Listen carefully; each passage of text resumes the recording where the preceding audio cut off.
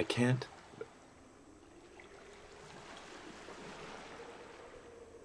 believe all the incredible things I got to do this summer. So many adventures, so many laughs. It's absolutely amazing how much the outdoors has to offer. It's refreshing and spiritual. Wait, I feel like someone is watching me. Oh, hi there. I didn't see you. Kinda gave me a startle. Sorry, what's that? What am I doing? Well, just trying to keep track of all the adventures we went on this summer. Would you like to have a look? I thought you might say yes. Alright. Let's see what we got here. Ah. Yes. What do you say we hike to the top of an active volcano, and just before it's about to explode, we hand glide off of it? Sorry? Boring. Okay, let's see what else we got here for you then. Okay, why don't we go on a road trip to northern British Columbia with the adventurers and myself and see what the area has to offer in terms of fishing and such? Yes? Okay, well, be my guest. So, here we go then. Adventure bound. Here is the official adventure truck, and here is the preferred adventure haircut. It's an early morning in northwestern BC, and today we're going to do a little bar fishing on the mighty Skeena River. Now, bar fishing is a relatively easy method of fishing. You simply take your rod and heave your tackle out into the mighty river. Then you sit and wait for a fish to bite. The bells are used because if you don't see the fish bite, they will ensure that you at least hear it. If you would like to know more about this method of fishing, you can find it at our website, www.captainquinn.com. In the meantime, let me educate you about the rare, unique beauty of the Skeena River. The Skeena River is the second largest river in BC and home to all 5 runs of Pacific salmon, as well as steelhead, and a variety of trout.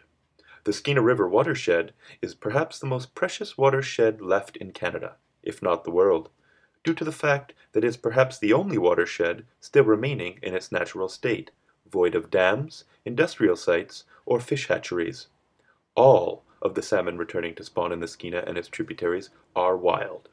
This is extremely rare this day and age, and we should see to it that it can remain in this state forever, because we can't afford to lose it and all that it offers. Threats facing the Skeena River are brought on by the oil and gas industry, as well as Gordon Campbell's privatized power projects. If any of these industrial projects were ever allowed to go through, it could ruin the river and its tributaries forever. And so, we have a responsibility. But I don't mean to eat up all of your time with talk of responsibility.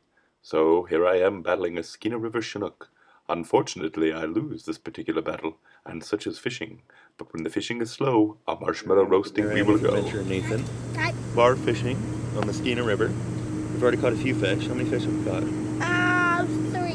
3. And while we're waiting, we're cooking some marshmallows and making some s'mores. Yeah. Fishing's pretty slow. Yep. We've only caught 3. Tomorrow we're gonna head to the Kitimat. Yep, there's probably a lot of good fish we heard. Yes, that is what we heard.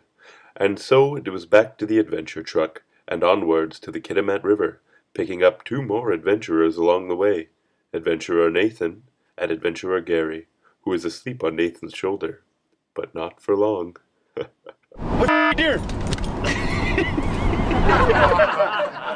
After arriving in Kitimat, it was time to park the adventure truck and check out a little fishing. We are in Kitimat, BC. We're about to catch the largest salmon on record. 3 great friends, 1 little boat, 1 mighty river, and hopefully a ton of fish. Switching over to a different method of fishing called bottom bouncing enabled us to cover more water, and it sure didn't take us long to get a fish on. First spring of the day, we've been drifting for maybe 5 minutes, and it's a nice one. Got her here on the spinning globe.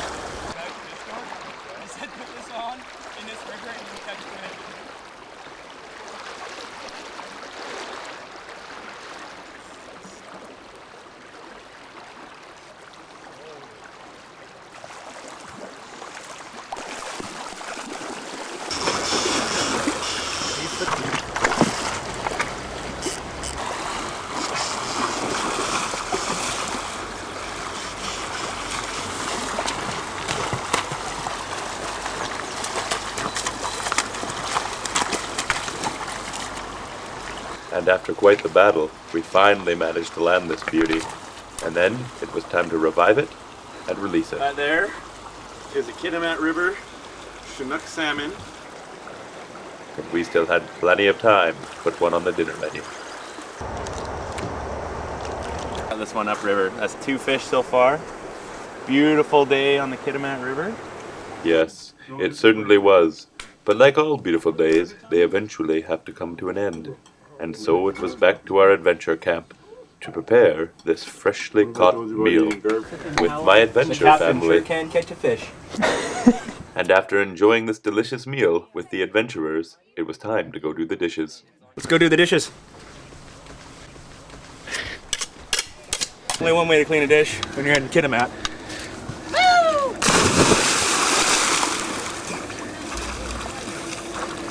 Wow!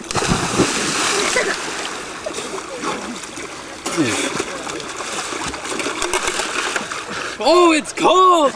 Sparkling. And after the dishes, it was time for a bath. Woo!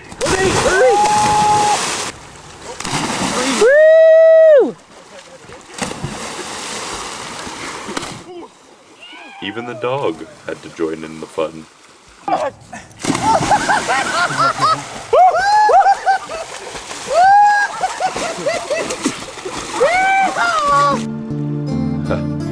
After enjoying some great adventure on the Kitimat River, it was time to make our way back to the adventure truck once more and head north to the Nass River Valley for some more great adventure.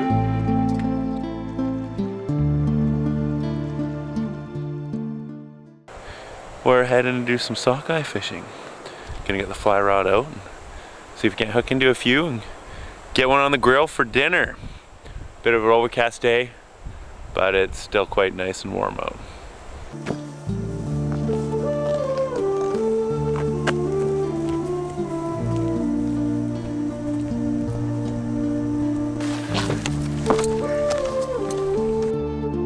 And once again, after arriving at the river, it sure didn't take us long to get into some fish. Got a nice little sockeye on here. Little fly rod.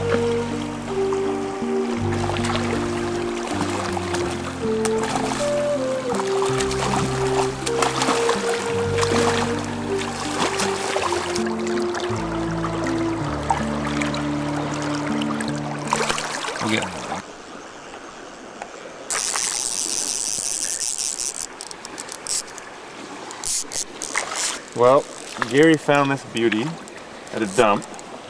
It's got no drag. We spliced some sinking tip to the end.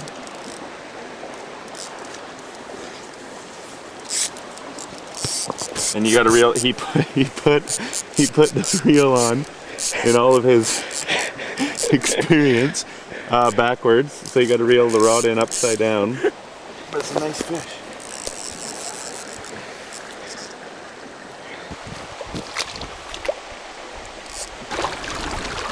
Oh, that's a beautiful fish. Beautiful sockeye salmon. Yes, they were all beautiful fish, and after landing and releasing a few, it was time to try to get one on the dinner menu.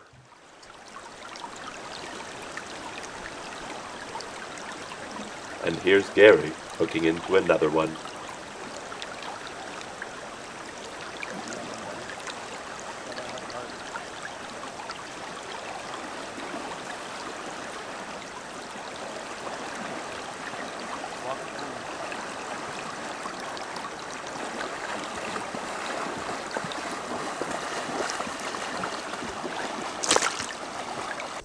This next clip is meant for those of you who claim that fishing isn't a sport.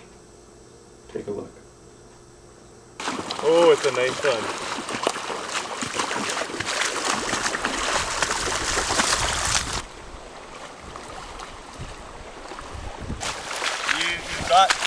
You've got it.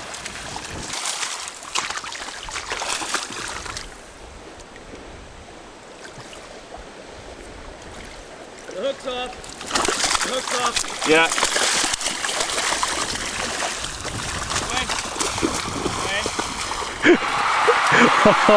Save. Look at Luongo go. Glove save on the sockeye. And so once we had our one fish for dinner, it was time for a swim, and then on to our next adventure. But we will have to save that adventure for another day. In the meantime, thanks for watching. Smithereens. Lots of bugs. So yeah, we went fishing and it was fun, and now we're gonna go jump in the water. And if you are worried, please don't be, for there are plenty more adventures on their way. So don't forget to keep checking the website for more great adventure.